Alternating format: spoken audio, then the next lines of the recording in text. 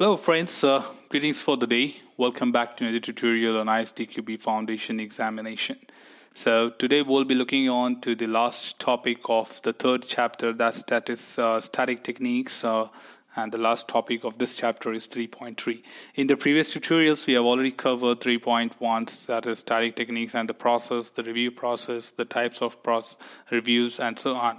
So finally we come to the third topic and the last topic of this chapter. In case you miss anything, do visit the previous tutorials and watch them to understand the final thing to be implemented as a part of this chapter. So quickly moving into the next one and the last topic of this chapter, static analysis by tools.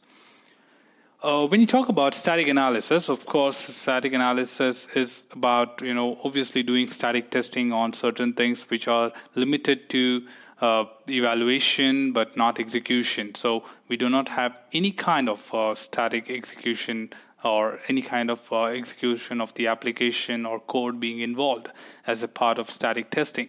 So there are also certain tools in the market which can help you to do static analysis instead of doing it manually. But we are not talking about the documentation which we prepare as a part of requirement or, like writing SRS, FRS, BRS and all. We are talking about certain things like UML diagram. We're talking about flowcharts, control flow diagrams, or maybe a particular program itself, the codes and so on. And we try to do it with help of tools because certain defects are not so easily found when you do deal with it in manual way, interacting like word by word. It might be time consuming, effortless, involving a lot of your project execution time. So we do involve certain tools. As per ISTQB does not recommend any specific tool name. So though even I'm not going to use any kind of tool names to create a diversion in your preparation, because you are following my tutorial, then it becomes a challenge. In case I use a name of the tool, then you may tend to follow the same name. I'm imagining that the ISTQB recommends that too.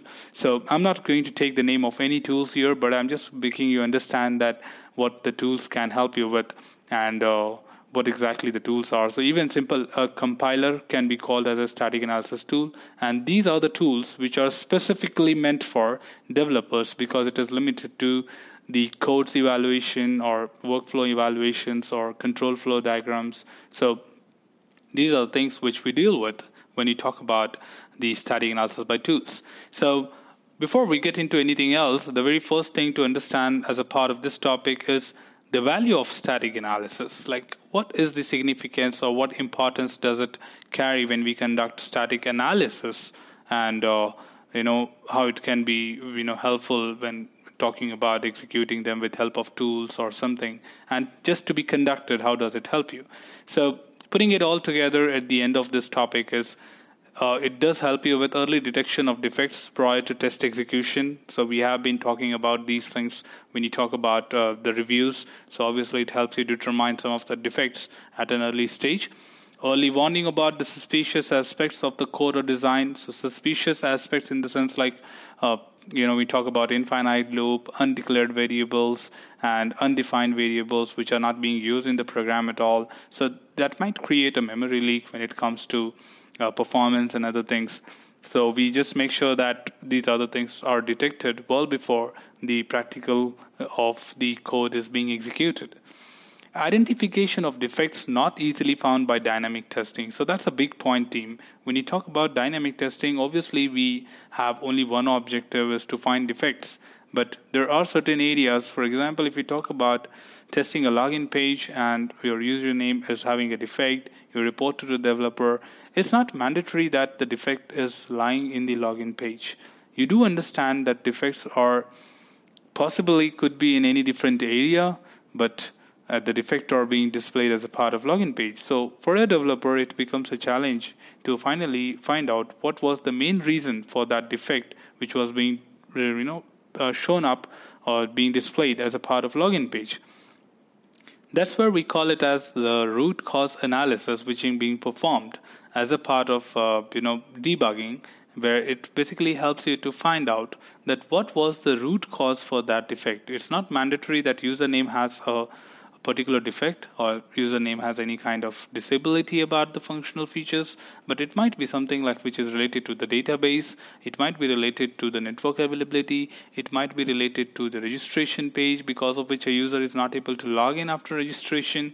So there are things which we talk about, like it's not easy to find out such things with help of dynamic testing, but yes, obviously the identification of defects can be easy when you conducting static testing. So that's where we say this point.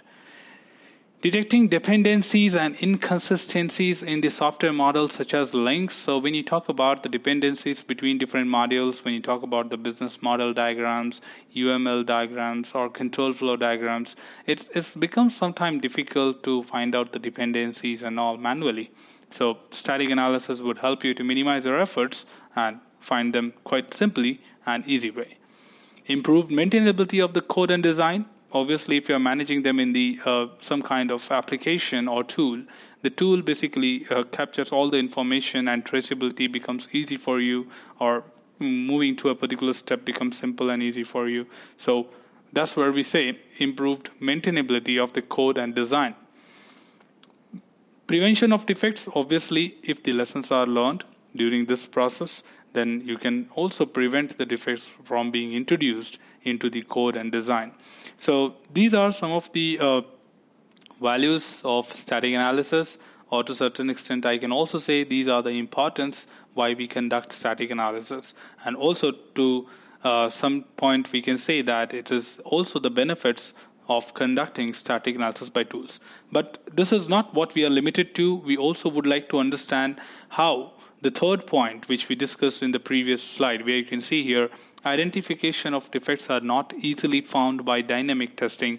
So what kind of defects are those which can be easily found by static analysis when compared to dynamic analysis? So this is where we come to this topic, and we see that typical defects which can be discovered by static analysis compared to dynamic analysis.